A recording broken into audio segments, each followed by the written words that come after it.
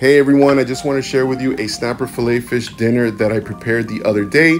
As you can see, I left the skin on. I wanted to create that texture contrast between the crispiness of the skin and the tenderness of the fillet. I dabbed off any extra moisture with a paper towel, seasoned it with salt, pepper, brushed some butter because it's going to help me achieve that crispiness. On a hot skillet, I added the fillets skin side first. Let that cook for a few minutes. I turned them over, added some butter, some parsley, some fresh chopped garlic, and I also added some lemon zest and lemon juice. Brush that on so that I can braise it a little further. I removed the fillets and I added, because I wanted to pair it with spinach. I cooked the spinach on the existing plate with the fish juices so that they can have a consistent flavor. Top that with some aioli that I prepared the other day in my previous video.